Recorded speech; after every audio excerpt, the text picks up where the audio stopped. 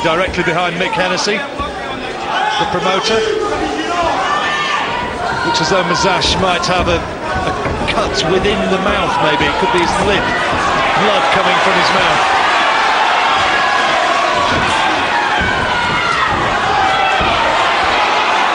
He's landing plenty, Mezaache. It's a good left-hand lead, lovely shot.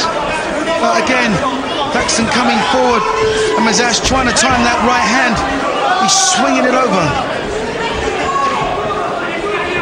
As you said earlier, though, for a lightweight, he is so heavy-handed, Thaxton. Well, I don't think Mezaache has the power to... Oh, good shot, good right hand. Commentator's curse, I was going to say, yeah, didn't have the power to hurt Thaxton. And Mezaache celebrated, didn't he, as he landed it? Yes. Much as it, oh, that's better from Thaxton. This fight is really warming up now.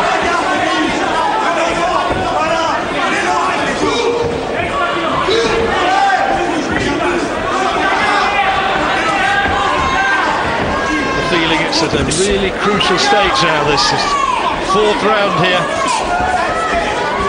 Thaxton had a bad third, done better in this round.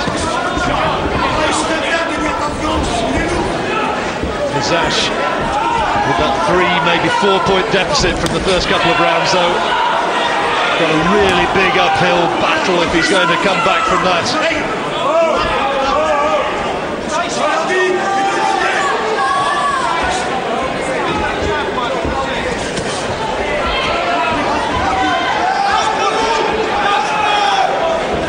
Closing seconds of the fourth round.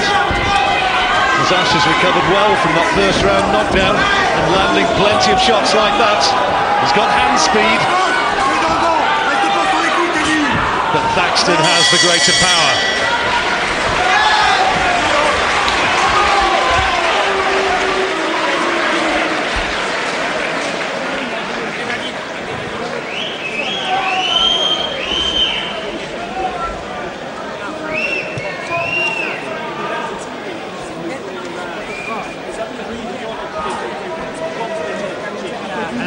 Une distance. Là, tu vas c'est rien, je vais le score accord. Donc, monte ta main gauche, monte ta main, ok. De quoi? C'est pas d'adrénaline, de l'autre. Ok, c'est mieux là, tu vois. Quand tu montes déjà, il est mieux, mais.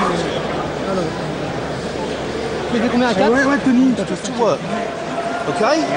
Get your feet into place and start enjoying that. Come on. 2 seconds. Here.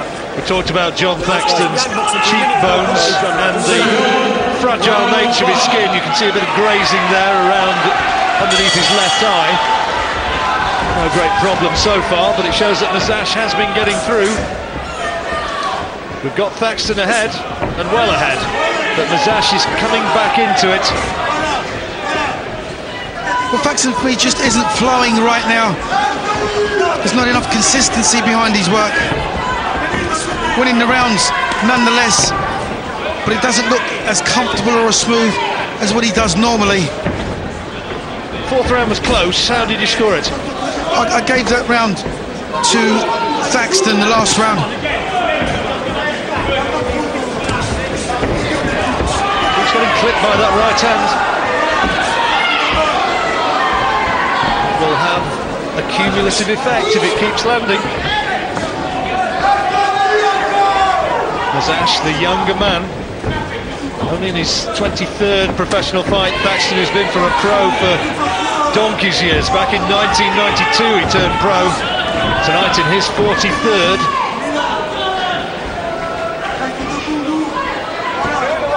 He knows all about going the 12-round distance. Mezaache has never had to do it.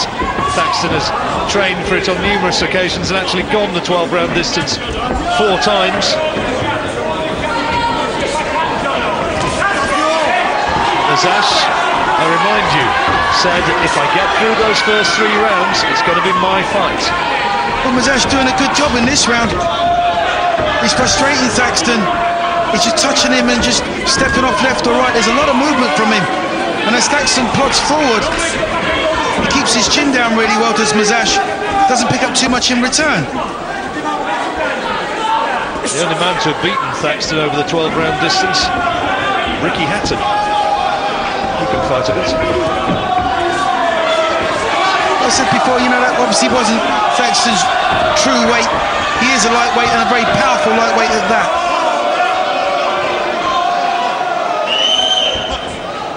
I suppose long-term, Manny Pacquiao might come back down to lightweight. He'd fancy coming to Norwich, wouldn't he? Wouldn't that be a fight?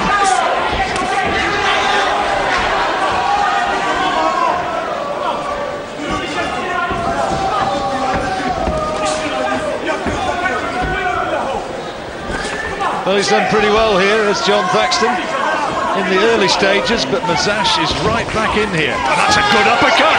Great shot from Thaxton! From Mezaache, rather. Right hand almost put him down. Oh, Thaxton's legs just nearly deserted him. He almost sat down on his seat. Then he got decked. Great shot from Mezaache. That's his best punch of the fight so far. And there's been a cumulative effect of these punches which Mezaache has been landing. Thaxton loses the round.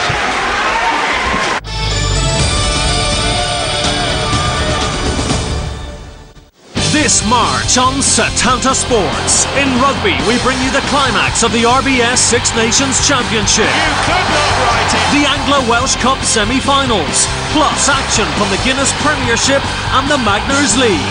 And in football, we bring you World Cup qualifiers from South America and Europe, all 4 quarter-finals from the FA Cup, plus the UEFA Cup and the Copa Libertadores. This March on Setanta Sports.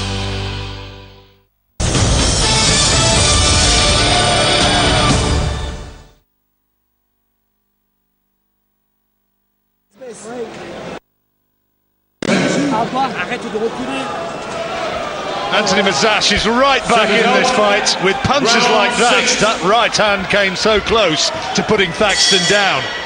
Well, he was a little bit off balance as well, but there was a punch landed nevertheless. But that served as a wake-up call for Thaxton. You know, he's been here before.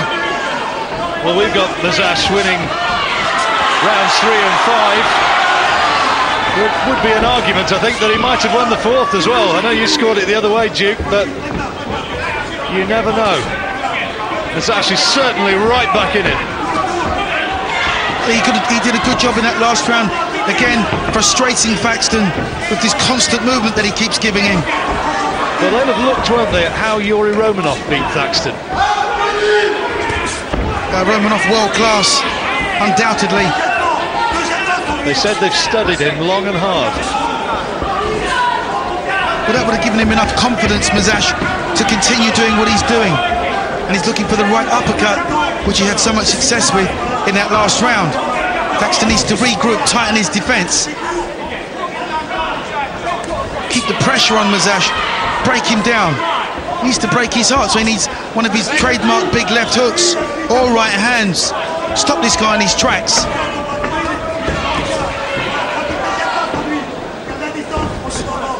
Mezaache's speed is giving him the edge right now.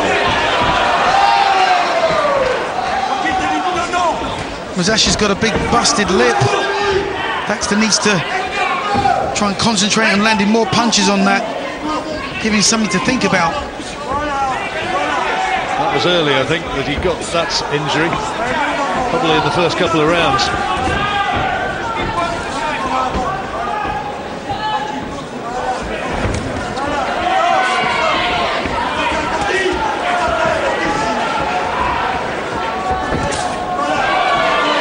Landed with his right hand lead, and that counter sweeping hook from Mezaache didn't miss by an awful lot.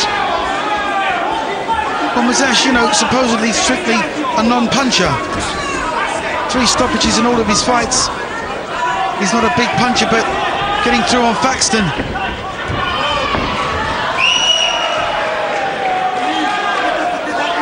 Good fight, interesting fight. Trade paper Boxing News said that this might not be the foregone conclusion that some people were suggesting. They don't often get it too far wrong in that publication. Thaxton looks a little bit weary to me, John. He looks just a little bit lacklustre.